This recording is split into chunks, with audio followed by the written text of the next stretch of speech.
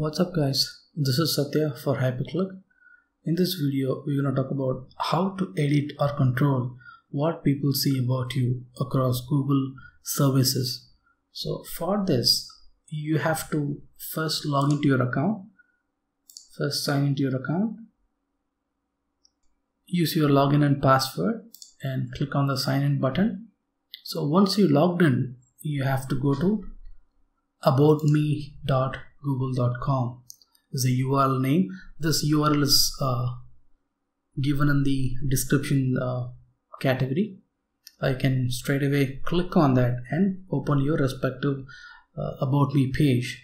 So I'm gonna open aboutme.google.com. This will open this page of my Google Plus or Google account. So here you can see your name, your picture and gender, birth information normally.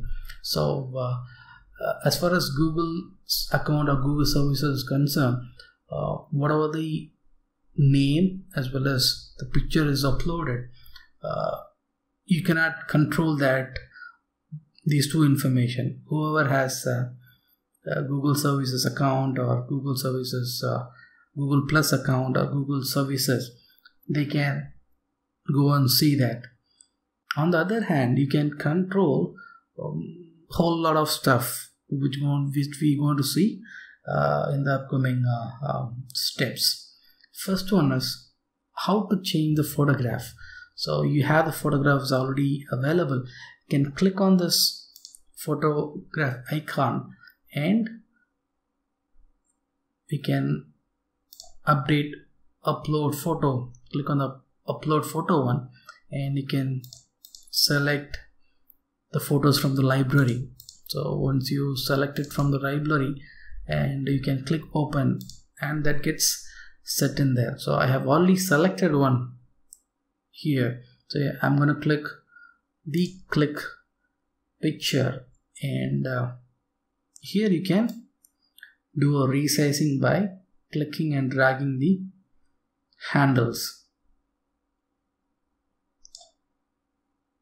So once you are satisfied with your cropping and resizing, you can click done option, which will change your profile picture. So that's how you change your profile picture. And the next one comes how to change the names or the nicknames. Click on this edit option to the right side. So under the profile picture you have first name and last name. You have nickname here. You can give your nickname and let's say I'm gonna give a nickname called Hype, and tagline I'm gonna give Tech Geek. So this is the tagline I'm gonna give, and you have an option of how it's getting displayed, the format of getting displayed. Either you just need to display the first name and last name, and you can include the nickname in the middle, or you can use a nickname in the right extreme. So you can choose any other option and you can use that. So you can click OK to save this option. So in this case I don't want to do that. I'm going to cancel. I'm happy with the name. We're going to move to the next one. So how to edit your gender and date of birth and the information, how to control those things. So click on the edit option under the second box, click on this one, and first one is the gender option. So you can give, there are 4 options available, male, female. The third one is, if you don't want to state that, you can choose the option decline to state and click OK. So your gender information will not be displayed in your profile. If you go to the last option, custom option, click on custom option and you can state a custom option gender there. So if you see below that, why Google requires gender information, so that they can customize the information depends upon the gender. If you see here, for example, if the male is selected, they'll customize the information like send him a message, And if you select female here, they'll change the information like send her a message. If you select other, they will change it to send them a message. So that's how Google customize those information using gender. So here I'm going to select male as gender. Next one, we'll move to date of birth. So date of birth will be shown here. You can click on the show year option, which will display the year of birth in addition to your date and month of birth. If you deselect that, this year of birth will goes off. It will not be displayed. If you feel the date of birth or year of birth is wrong, if you want to update that, you can click on the I option here and you can edit the date of birth information from your account. So once you are done with that, the next option is occupancy. So click on the occupancy, and whatever the occupancy you are currently having, you can type that. So I'm gonna give an example like tech vlogger. So I'm gonna give that as my occupancy. Once you given your occupancy, you can just say OK. So which will updated in the Google account, and this will be displayed.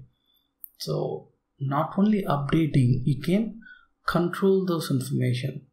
It means who are all going to see those information. For example, so here you have gender information. You can click on the lock button here to right side, click on it. There are multiple options available. Currently it is in private, so this will not be get displayed. If you click on public, so it will get displayed to all the people.